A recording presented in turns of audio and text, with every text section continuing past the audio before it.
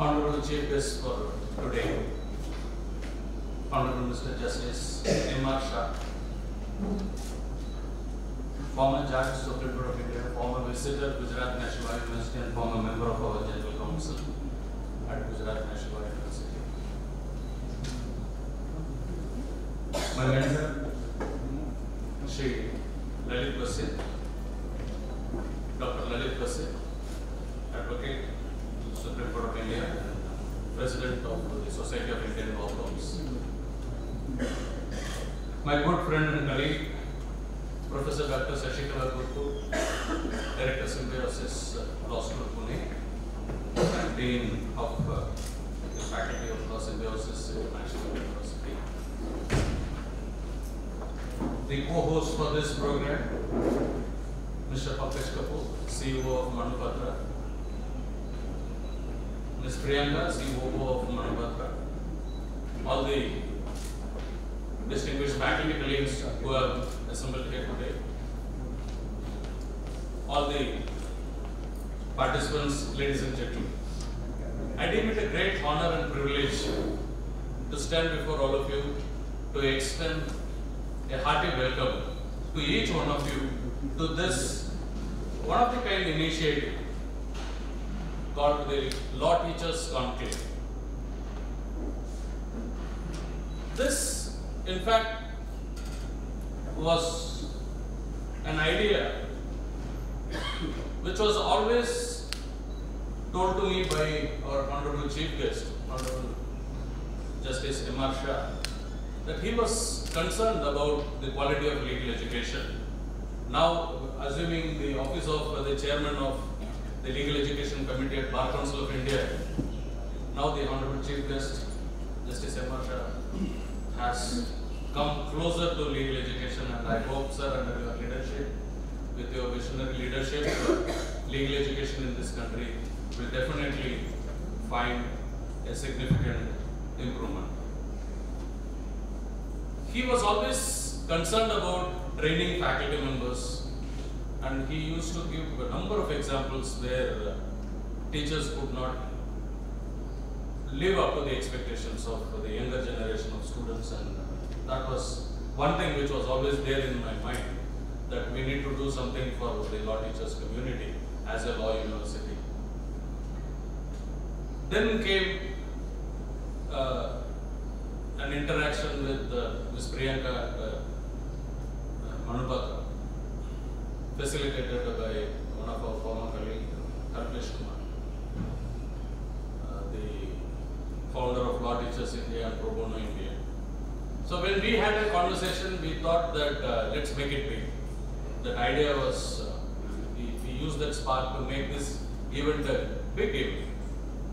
And in fact, Ms. Priyanka wanted it to have it in Delhi. Then I specifically convinced Ms. Priyanka that we can't bring all the law teachers at one point of time to Delhi. Let that be a culminating event. Let's start with the different regions. And since GNLU is associated since beginning, so let's start it with GNLU. And I'm now very happy that we have many other partners who have accepted this responsibility of hosting this Law Teachers Conclave at multiple regions. Like GNLU Delhi will be hosting the northern region, and we are finalizing the other partners in the southern region, the western region, as well as the central region of India. So this is not going to be the end of the program. This is only the beginning of this regional conclave, which we hope it will end at a national level conclave, culminating maybe at Delhi or some other place where we will choose to decide in the future. The topic that was chosen is something very, very important. I think now as law teachers we need to introspect. The topic, if you all have this brochure, it says that the law in motion. Adopting legal pedagogy in times of rapid change. So one is clear, law is in motion, law is evolving, law is changing every day. But what happens to the legal pedagogy or the teaching methodology? Are we changing? Are we evolving with the time? Whether is there any significant change in the way that we teach law to our students? So that was the focus of this conclave. That is why the theme says adopting legal pedagogy in times of rapid change. So that again presupposes, or we are seeing that the rapid change is taking place at multiple other sectors. What's happening in the legal education sector? So we need to introspect that today. For example, Priyanka is from the banking sector. And Priyanka is now associated with legal education. She can understand the difference between these two sectors, especially the change what has happened in these two places. All the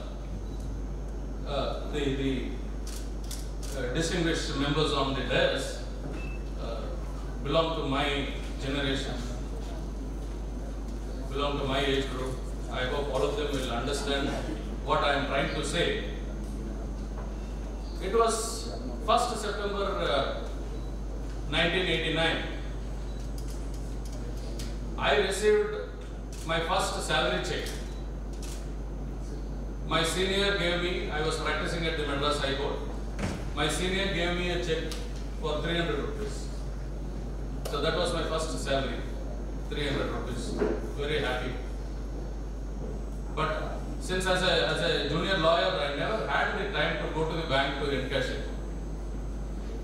And whenever I thought of going to the bank, seeing the crowd there, I will again come back, because I did not have that kind of a time to spend. But one day when I was in absolute need of money, then I had to take leave from my office to go and encash that check. Many of you, I do not know how many of you may visualize those days of banking, that you will have to go stand in a queue to submit your check. And after that they give you a token. Then you will have to wait till your token number is called.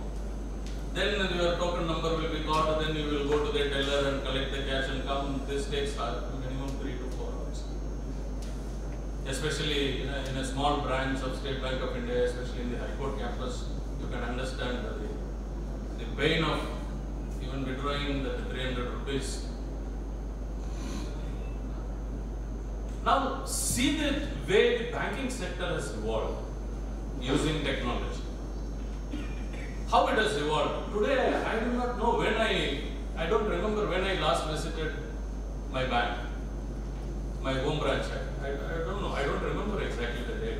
But this date I can remember, because the pain that I had to undergo to withdraw that 300 rupees is still there. That date I can remember. But today I don't remember when did I went to my home branch, because everything is happening on mobile phone without going to the bank. And I hope all of you will agree with me that the way the banking sector has evolved over a period of time, the way they have adapted to the change which is happening, it's completely a different thing. So the concern is whether that kind of change, what's happening in the other sector, not only banking, take any sector, aviation or anything, the kind of change that is happening in other fields, is it happening? That day, 1989, when I was in the law college, the same classroom, and today after 30 years, I go there as an alumni. I go there to meet my principal and the other colleagues who are there. The same classroom. No change, absolutely no change. What is the biggest change that we can say in terms of technology? Few law schools in this country have some projectors fixed like this. And this we call it as using technology to teach law. Except for this, I don't think we have done any innovation in law teaching. But that's not the case when it comes to other disciplines. That is why we thought that we will have an exclusive session today to learn from the other disciplines.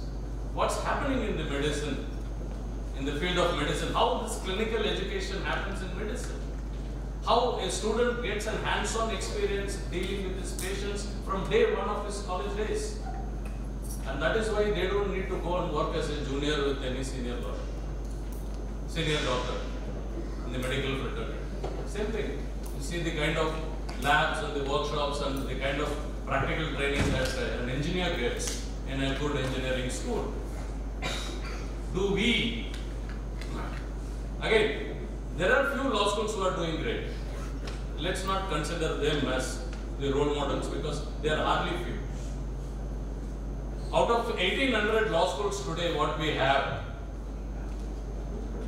now let's introspect on the quality of legal education that we have been providing and whether with this approach to teach law and with this kind of legal education, whether we will be able to contribute to nation building process in improving the quality of justice delivery, in improving access to justice, whether all these things are possible. So these are few questions which we are leaving it open. In fact, we have a very eminent panel today, experts coming from multiple sectors who are going to be with you, with all of you today to interact.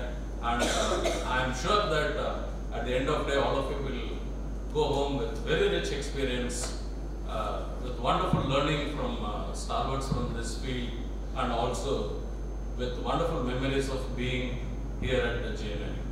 With these few words, once again I extend a very hearty welcome to each one of you for this Law Teachers Conclave, the Western Region 2023-24. Wish you all the best, enjoy your day, and thank you so much, Manupatra, for giving us this opportunity to host this first.